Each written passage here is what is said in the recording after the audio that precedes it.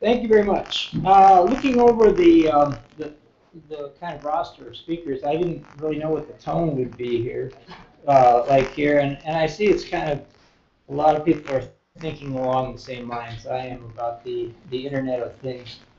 So I'm not so big on slogans. They always seem like figments of the marketing department.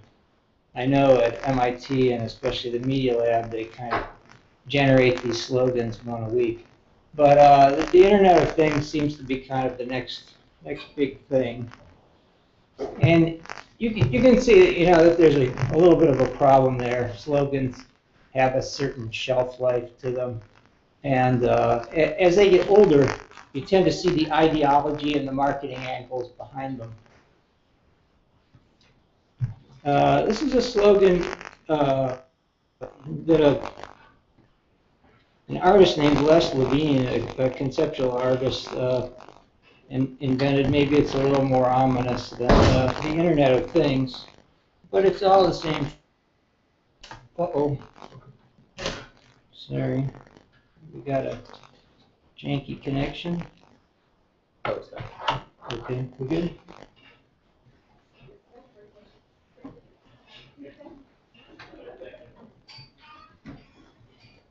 So what's this Internet of Things all about?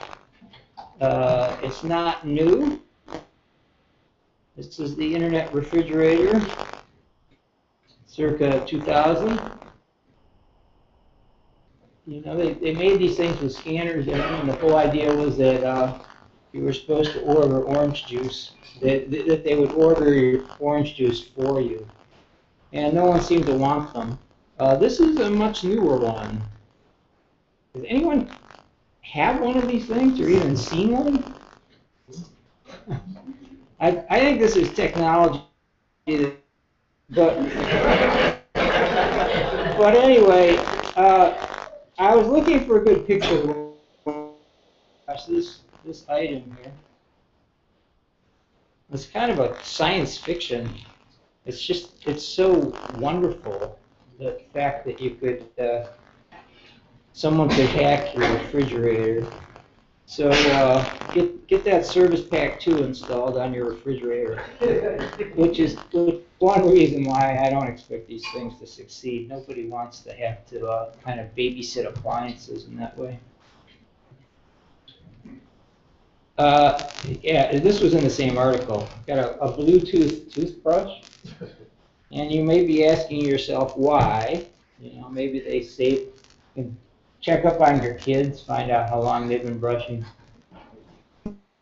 Email if they haven't brushed their teeth today.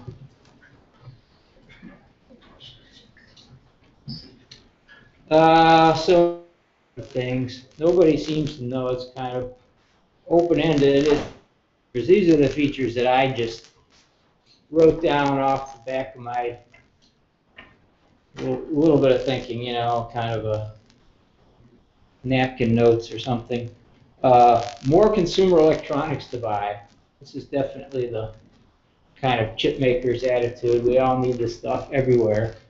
But of course, there's limits to how many gizmos we want to deal with, and they all have kind of a bandwidth hit that they take on our lives. But anyway, here's the stuff that makes it possible. Ubiquitous wireless tech, cheap radios, cheap sensors, and new varieties of sensors. If you think that the scientists are driving this sensors, I think you'd be wrong. But the huge driver for sensors is smartphones right now. So all these kind of cheap accelerometers and gyroscopes and well, I'm not thinking of the other chips, but in any case, it's driven by cell phones mainly right now. Big databases, big data, ability to capture data from objects and environments. So potentially any environment can be instrumented, fit out with sensors. Ability to control anything from your cell phone in an interactive fashion. That's kind of utopian, Obviously, these things aren't all hooked up together yet. There are some problems with that. Ubiquitous surveillance. Who owns the data? End of privacy. Young people kind of just think that they're sanguine about privacy. They think, it's gone and no use worrying about it for into the future. Almost perfect law enforcement and political control. But it doesn't feel like a police state yet, does it? Well, maybe unless you're in Guantanamo, which is still going on. And what's going on in Guantanamo now is that the U.S. government is force-feeding people with tubes. So much for torture. Okay, anyway, that was my political rant and analysis. So, physical computing for and electronics for artists. So what do artists do with this stuff? I just wanted to show you things that artists do with it, and some of the stuff that I do with my students, and then finally I'll have a few words about open source electronics.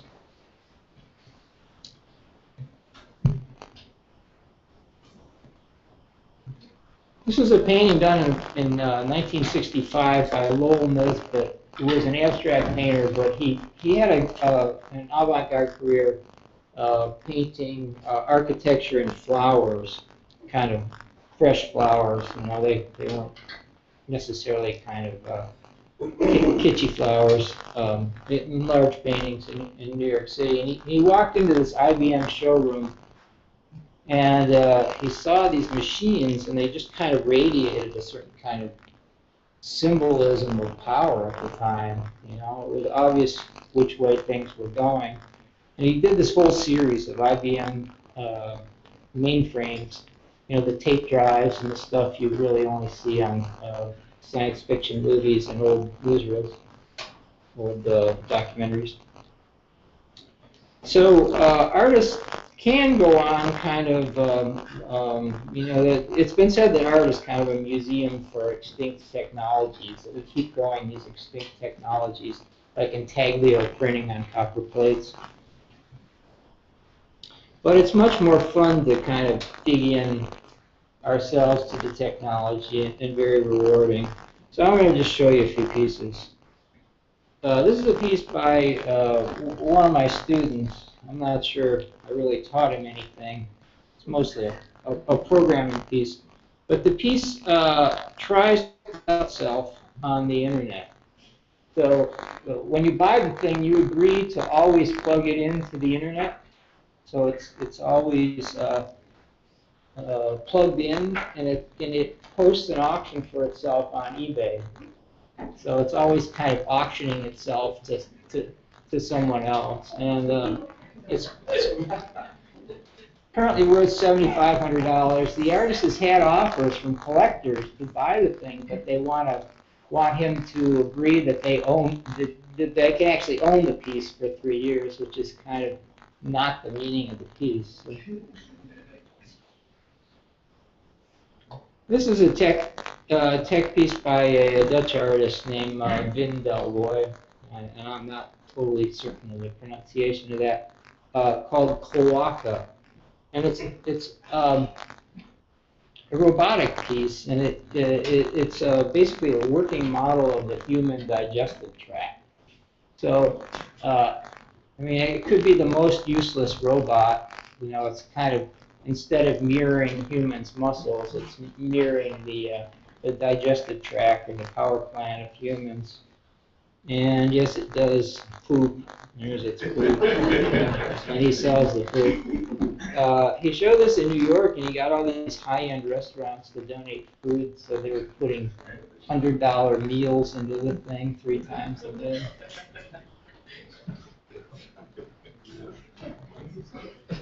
This is an artist named Jim Campbell, who actually has an MIT connection. He was an electrical engineer here. Okay, now I need to get on the internet. Sorry about this.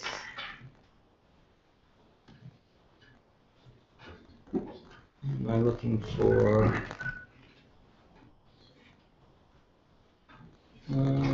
IT guest.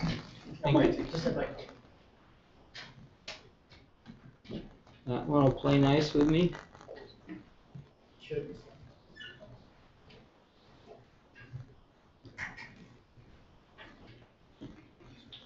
Okay, let's see.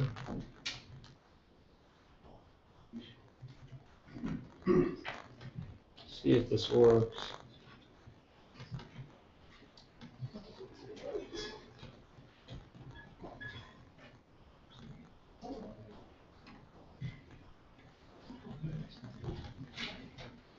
Yay. Now if I can remember where I wanted to show you. Do we have sound here?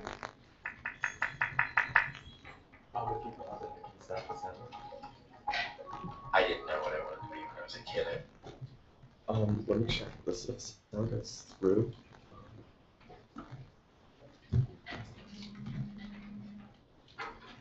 All right.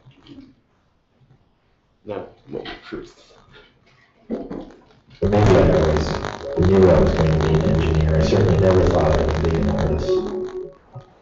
Jim Campbell leads a double life. As an electrical engineer, he holds more than a dozen patents in image processing and high-definition television. As an artist, Campbell draws on his technical expertise to explore the aesthetics of low-resolution video displays. I've been on and off actually at the same company in Silicon Valley for almost 20 years. And up until very recently, all of the people that I work with in the company sort of had no idea what I do. So in the interest of time, Sorry. sorry. The information it took to actually see a recognizable moving image. How many, we have For the double last these 3 here? years, Jim has been producing a series of LED works entitled Ambiguous Icons. Today, he's installing one group of these works, the Motion and Rest Studies, at San Francisco's Exploratorium. I'm looking at the motion of 6 people who were disabled, who have disabilities. And I was interested in isolating their movement from everything about their person. In an odd way, they are perfectly politically incorrect, but at the same time, they're perfectly politically correct. I say that because they're completely defining the person by the disability. On the other hand, there's nothing to associate that characteristic with because you know nothing else about the person. So they're sort of riding this edge. Jim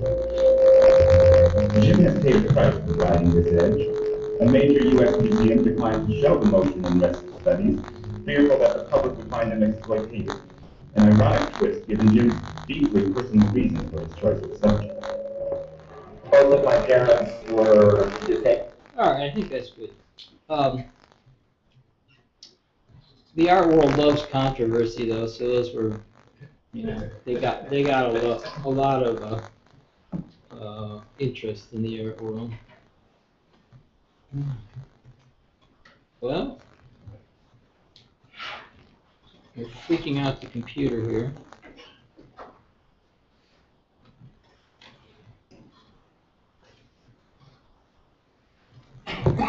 Okay, good.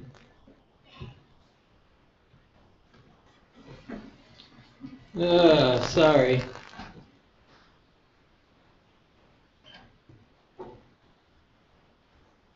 I don't use PowerPoint that often, so every time I get these windows popping up, and every time I switch, it's freaking out. Okay.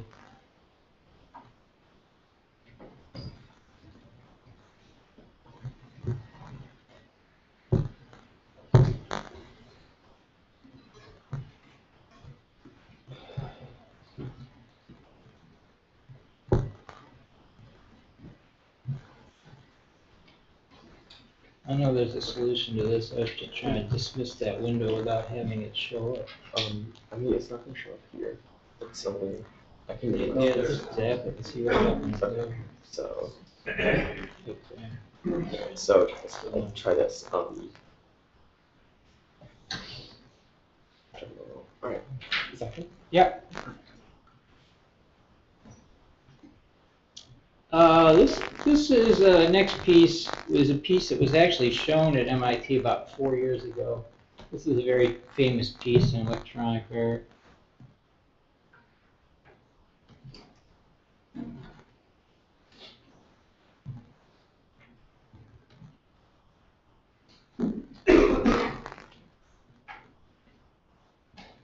And again, in the interest, this is called listening post. I am. Sessions. I'm an excited. I'm a white lighter. So these were I am stumpy. a couple hundred vacuum fluorescent displays. I am an artist. And you can see all the power and data for the whole column is running on 4 wires there. Or maybe it's only 2 wires. No, it looks like there's 4. I am not repeating. I am a student here.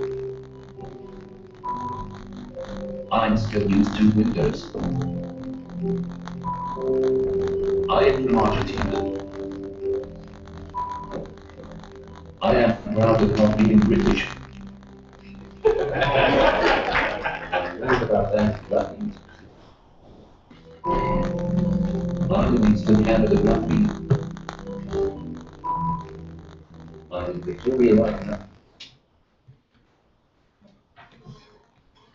See if we'll get back to the show in a slick way. Got it. Okay. So what was going on with that that piece? It has about 4 or 5 computers in it that are just mining the internet and internet chat rooms. So this is 5 years ago, which seems kind of like a lifetime in electronic media. So I wonder how the piece operates today, because chat rooms have kind of been subsumed by Facebook. So things probably look a little different today. This is one of my own pieces. This is my actually first physical computing piece. I had made some electronics in high school, and also after art school. I was in a punk band, and we built kind of homemade synthesizers that were really fun. Thank you.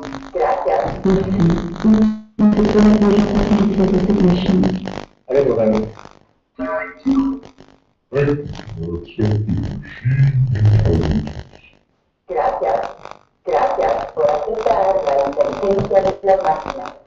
Thank you for accepting machine intelligence. Comunidad. Comunidad behind intelligent machine. Thank you. Dankeschön. Danke sehr. Die wurden nicht verurteilt. Diese Seite. Arigato gozaimasu.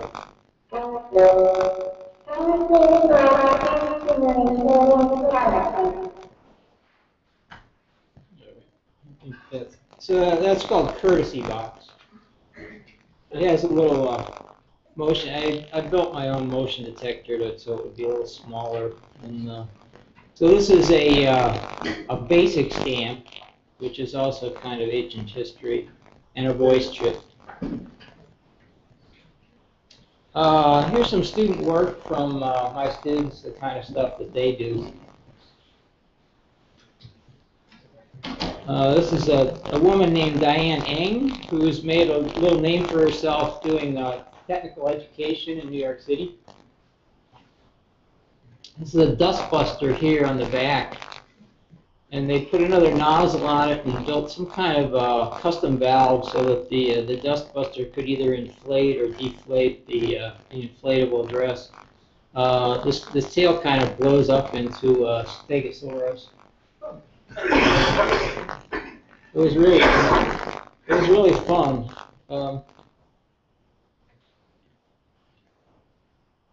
This is a recent student that I taught a course about the body, and she made this little voodoo doll that's cross-coupled wirelessly with technology that she's wearing on her head So the eyes are kind of cross-coupled, and you'll see it in the video a little bit. Myself, so if we can focus on the doll, and then right, is that right? It's really subtle, but the eyes are closing.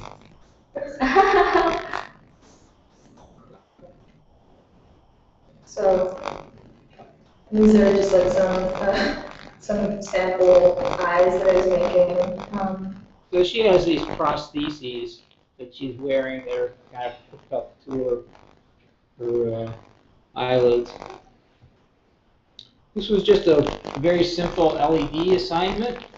First assignment for students. Most of these students have not made a circuit in their lives, so this is just kind of an easy thing to get them going. A sconce that an ID student did. This was a beautiful little cone of sugar, kind of fused sugar in the kind of mode of creme brulee. So the kind of a snuggly thing that one student made. I don't think this was wearable. I think it was just some kind of abstract snuggly that had interior orifices that lit up. These are just soda straws with LEDs in them. These are eggs, and the student has just clipped LED to coin cells and put them in there, so there's no real on switch. They just stay in there and glow until the batteries go dead. I do programming with students. I have to teach them how to program. So most of my students have not done either electronics or programming. So it's kind of a tall order to get them up to speed in these two fields. You know, and I tell them, look, I'm not going to teach you to be a double E in electrical engineer in one semester. But it's enough of an introduction, so they feel very empowered. They feel like they can kind of take the next steps on their own if they're really interested. So these are Arduino kind of chip music programming.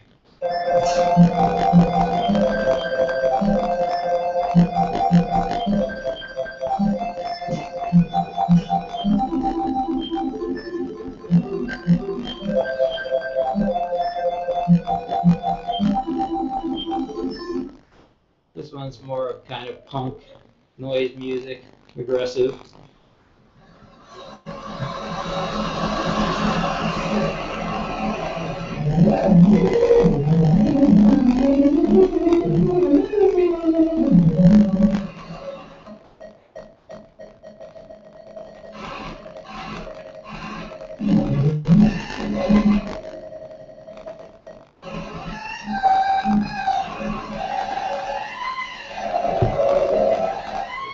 Torturing a cat.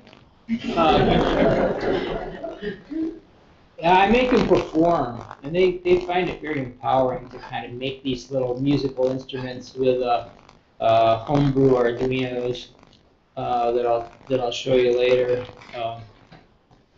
We plug them into the amp and the speaker in the classroom and rock out. This is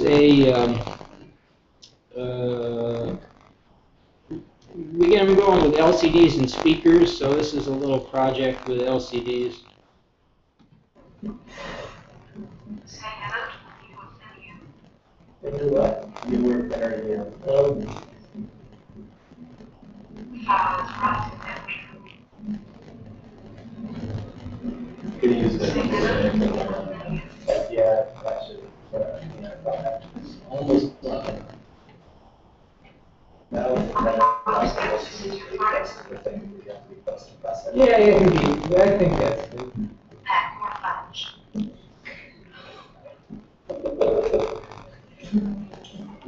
Star drill tragedy. Okay. Cool. Right. Okay, next project. Next project. Sorry about the sound. I mean, it's just whatever video we capture during critiques. So, this is halfway through the semester, and they've already kind of hooked up 2 or 3 things. So this is how easy electronics have become these days with open source hardware and software.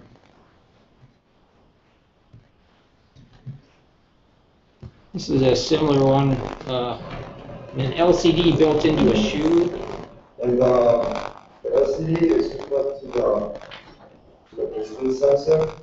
So if there's nothing near the distance sensor, just says it doesn't shoes, but then when it goes closer, it will say like watch your step, nice step, check out mentions. It's not good, and it says like thank you, now enjoy. White snap. Yeah, I like that. Yeah, so like if you're like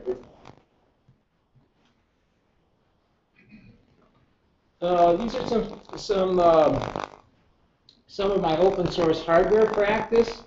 These are things that I engineered for my students, and then later I decided I would see if anyone else wanted the same technology, and it turned out to be pretty popular. So I have a web shop, and it's kind of eaten my life for the past 5 years. This is actually the first Arduino kind of work-alike clone called the bare bones board, going back about 5 years now. And the whole idea was to make it fit on one of these wireless breadboards. I don't know, you know about Arduinos? Probably a lot of you have seen them. Yeah.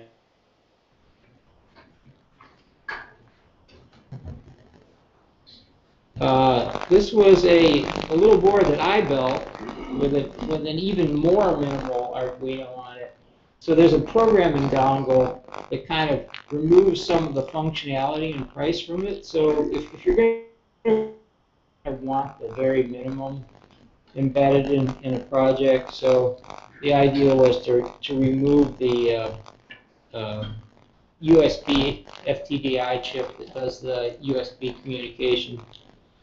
And this is a Dutch artist and I are, not artist, engineer and I are collaborating on this wireless series. So we basically took this board and re-engineered the thing and put a little inexpensive wireless radio. I mean, to give you an idea, these radios are $3, and they go about 100 yards.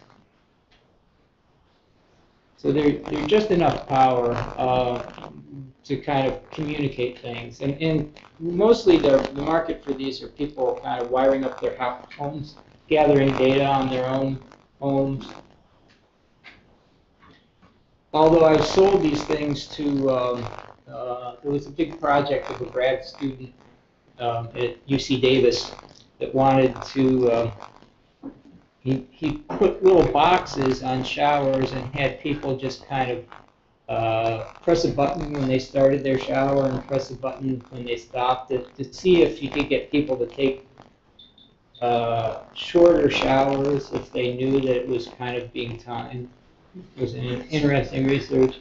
There's another, people are developing a proprietary device in Australia that measures heat flow through a wall.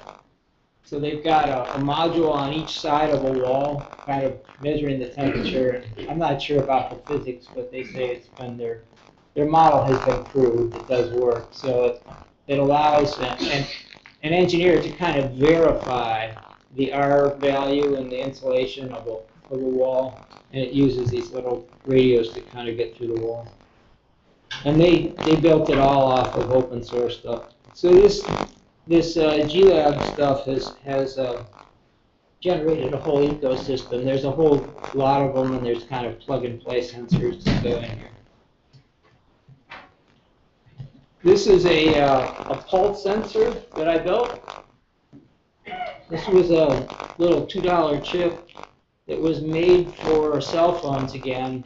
It has LED drivers built into it, so there's 2 infrared LEDs, and there's a visible light LED. And I thought it might be possible to build a PSO2 sensor, oxygen saturation sensor, and pulse. So, you know, with a handful of parts, basically about 350 of parts, you know, I built this kind of really inexpensive hobbyist sensor. This chip there, the intended application for this chip was something that would sense your cheek when you were on the phone and turn the display off, because saving power is a big issue with, you know, no one likes their mobile appliances to go dead, so there's a very big push to kind of make low power stuff. This is my heartbeat here. This is heart rate variability graph down here, the time between heartbeats.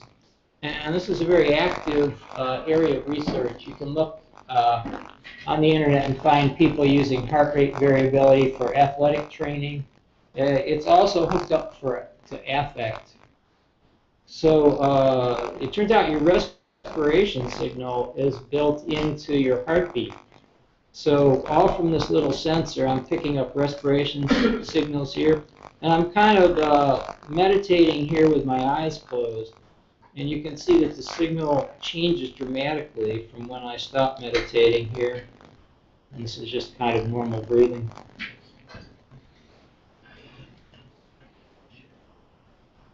Some final thoughts about open source hardware. Ethics. Do you have to change the same thing to sell it, or can you just kind of make your own copy and go out and sell it?